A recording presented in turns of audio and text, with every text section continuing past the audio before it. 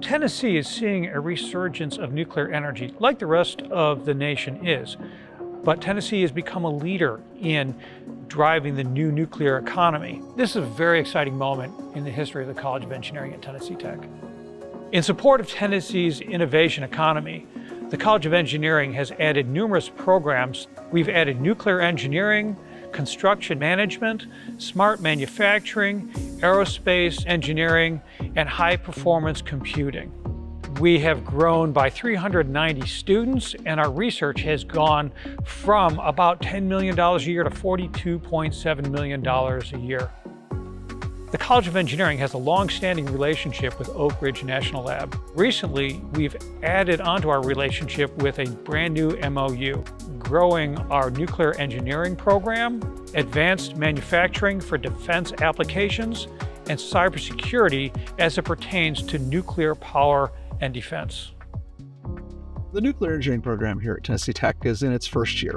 A big focus is going to be workforce development and preparation of our students to go into industry. We're also very focused on trying to provide a very hands-on experience to the students.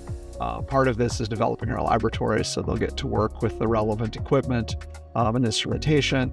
And also, I think we're going to leverage extended reality and virtual reality technologies. I got into the Intro to Nuclear Energy Systems, where we learn about microscopic and macroscopic cross-section, atom density, and it made me realize how much I love nuclear. I've had so much fun.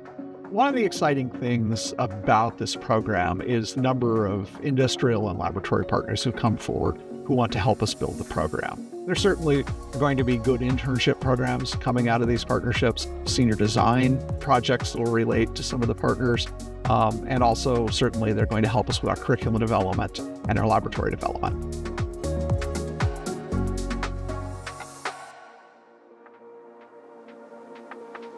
We're in the process of adding 2 new buildings to the College of Engineering.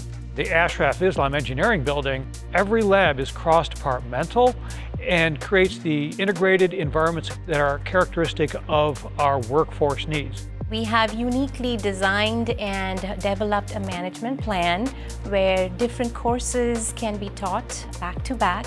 So that really opened up a lot of benefits for student learning as well as for faculty collaboration in this space. The Coal-to-Witch Outdoor Environmental Laboratory, it came part and parcel as a part of this building. Not only is it a feature, but it is a living laboratory. We have our unmanned autonomous surface vehicle. So it's basically a boat with an echo logger that sends pings down to the water bodies and it measures the lake bathymetry. So I think that's a very unique opportunity that our students get to have thanks to this resource that we have. We get a lot of variety in our courses and we have a lot of beautiful labs that we can work in. I remember coming in and touring and just being amazed about how many options there are. Kind of had to go in and narrow it down. The second building, the Advanced Construction Manufacturing Engineering Building, is about making on a grand scale. In one of my advanced foundry classes, we designed a new foundry for Tennessee Tech in the hopes that someday we could get some funding for this. The rest is history. That we're in phase 2 of 3 phases with Cinto and our new smart foundry. Cinto America, we're excited to be working with Tennessee Tech because there's only a couple universities that really dedicate their time to understanding the foundry industry.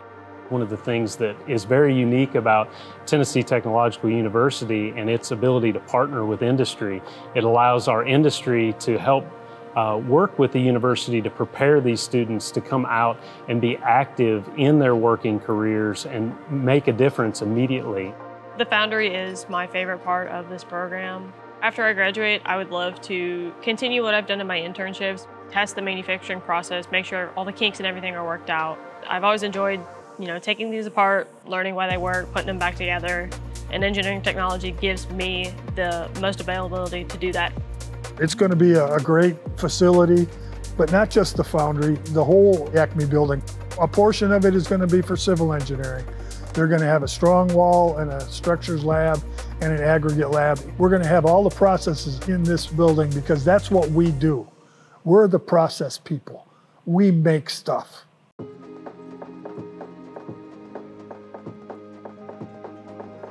In civil and environmental engineering, we're extremely hands-on, so these new labs will provide a lot of opportunities for students to experience hands-on activities such as mixing concrete, building buildings, or testing other materials. In these labs, we'll be able to test bridge girders up to 53 feet long. We'll be able to test two-story buildings in the high bay space, so it will be all-encompassing for what we do on research as well as teaching.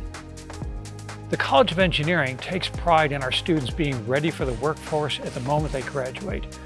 Further, we take great pride in our students' ability to grow with that industry once they get out and graduate.